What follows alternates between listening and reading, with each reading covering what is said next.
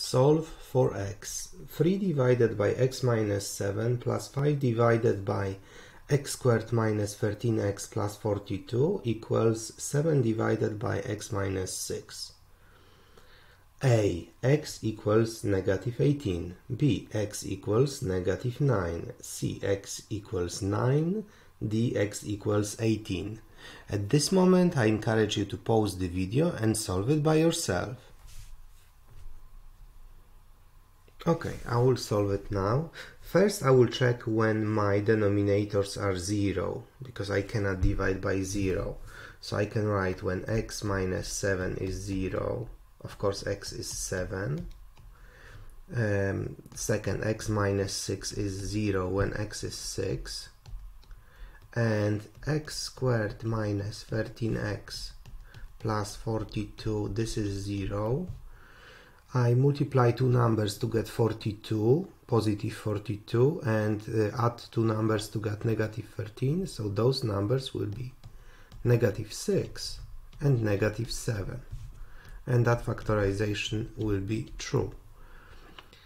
Okay, so then I multiply two things to get 0, x minus 6 is 0, I'll write slowly, or x minus 7 is equal to 0, so x is 6.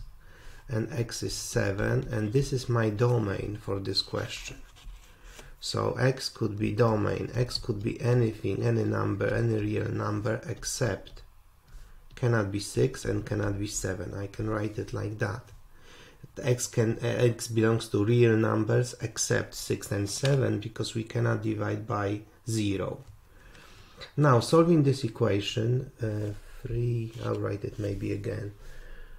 3 over x minus 7 plus, it was 5 over x squared minus 13x plus 42, and that's equal 7 over x minus 6. What I will do, I will multiply all three terms by least common denominator. So I multiply every term by x minus 6, x minus 7. So slowly I will do it here. So I will put 3 over x minus 7 times x minus 6, x minus 7 very slowly, plus that 5 I will write factorize, 5 over that quadratics I will write straight away factorized, x minus 6, that was times x minus 7, from domain I know this. Then this will be multiplied by x minus 6, x minus 7, and that will be equal 7 over x minus 6 times x minus 6, x minus 7 as well. Very slowly I'm showing. Maybe I could write a bit more neatly. Here x minus 7, this is going because x minus 7 divided by x minus 7 is just 1. The same, 1 will be here, and 1 will be here, and 1 will be here. After that, what will I have? After that I will have 3 times just x minus 6 plus, in this term, second term is just 5, and this will be equal 7 times x minus 7. So I will multiply out brackets, so 3x minus 18 plus 5 equals 7x minus 49. X is on one side, I will subtract 3x, but put x is on the left, so that will be 4x, 7x minus 3x, 4x, and here will be 49 on left, 49 minus 18 plus 5, that will be 36. So I know that x is 9. My domain is okay, x is 9, because my domain was just not 6 and not 7 domain. 9 is fine, but my advice is always check. If you have time, always check. Left side, x is 9, so left side of the equation I substitute 9 here to the beginning of the equation. I substitute 9. So x is 9 will be 3 over 9 minus 7, 3 over 2. it was plus 5 over.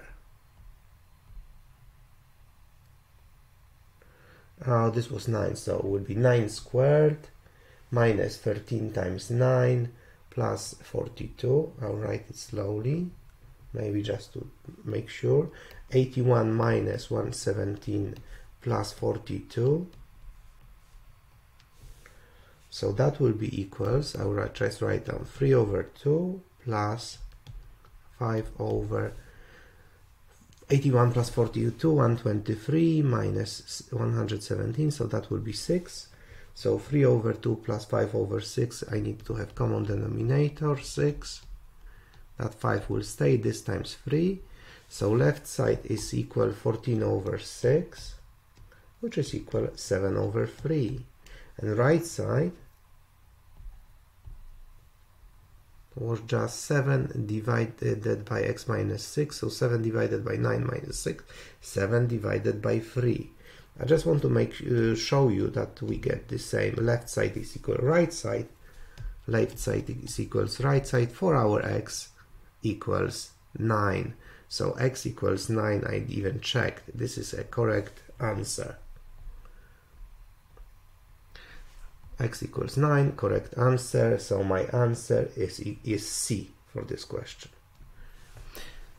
I'm planning to create more videos, so do not forget to like and subscribe.